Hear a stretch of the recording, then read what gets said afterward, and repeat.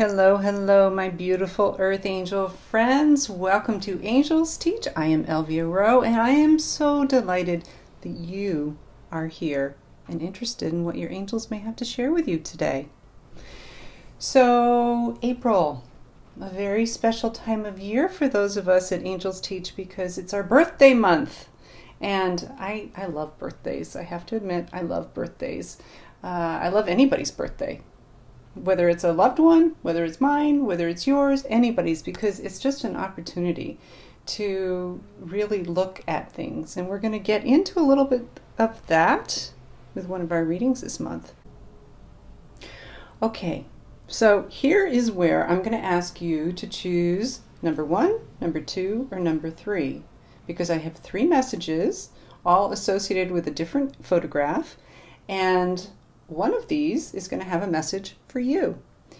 Now, if you feel as though, and I do get this question with a good amount of frequency, that more than one message is coming forward for you, what I really encourage you to do is to prioritize and listen to whatever is loudest first.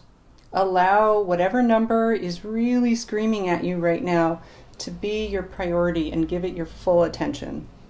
It's a brilliant strategy of the ego to get so many things going on that nothing actually happens. So simplify, really focus on the number 1 priority, and just if you are getting guidance that there's other messages in here for you, just put that to the side temporarily and come back to it a little later. Okay, so if you chose number 1, happy birthday, maybe. Maybe not. Maybe it is your birthday month. Maybe not. Either way, this message is for you. And in a word the angels give me around this image, this number that you've chosen, is decision. And the reason is, birthdays are a time of celebration, right? They're that time of year that we just look back and we think, wow, here I am. I'm whatever age you are, and look at what I have accomplished so far. And for some of us, that can be a difficult thing to do, that reflection. We can look back on our lives and feel like, it's not exactly what I thought it would be. And that may be okay, and that may not be okay. And so this message for you is to make a decision for change. It's to make a decision to put your needs first. It's a decision to make your spiritual growth number 1. It's a decision to make your physical health number 1. It's a decision to make your emotional, your mental well-being number 1. So think of this as a rebirth, as an opportunity for you to create the next 365 days as an experience that you're going to look back a year from now and say, wow, this is awesome. We have this year been talking a bit about creating 2018 with the angels. And this is an opportunity, if you're doing that with us, to go back and look at your intentions and look at how they are lining up for you. Look at your own commitment to following through with those intentions. Commitment, of course, very related to decision, because every day you have to make a decision to be committed to your path, to your work, to your health, to yourself, to everything that you love in your life, right? So, feeling like that really sums it up. If you've received this, this is your angels inviting you to go deeper into making that decision, that the experience that you deserve in life, and yes, you do deserve it, is exactly what is needed and in store for you right now. So all you have to do is make the decision, ask your angels for help, and really dig into that faith muscle, because you deserve it. Okay, loves, for those of you who chose number 2, this is your image, and this is a piece of sewer, construction, being carried by some kind of a backhoe or whatever. I was behind down in Providence, Rhode Island, and the message for you is patience. There is some obstacle, some cloud of confusion, some perceived things not happening kind of energy that is in front of you.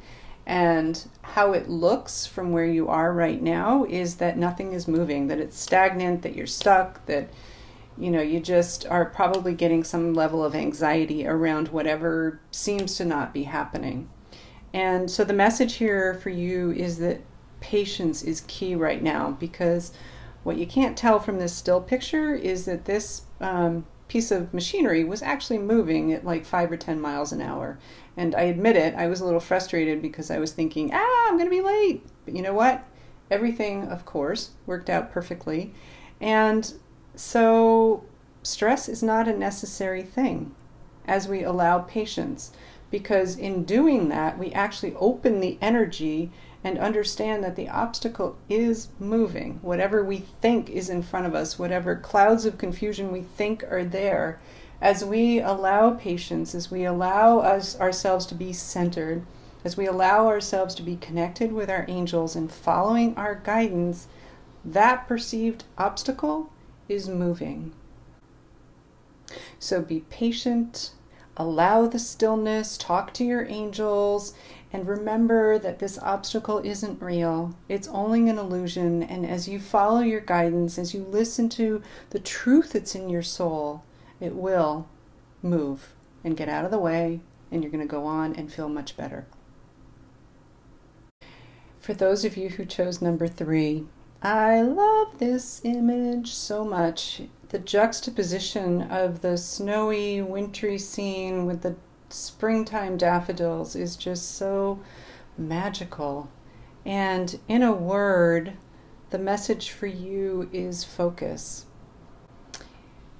We've had a lot of late spring snowstorms here in New England, and this time of year for us can be a little bit tricky. It's like spring is here, but it's like a teaser. It's kind of here. And then in a lot of days, it doesn't really feel so much like it's here.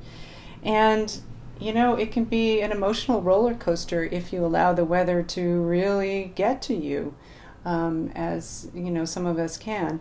So the invitation for you here is to focus on the beauty that is all around you. And even the beauty in this wintry scene. I mean, it's pretty. All that white is so pretty. And so wherever you are, whatever your circumstances, there's always something beautiful to bring into your life, to see, to really notice.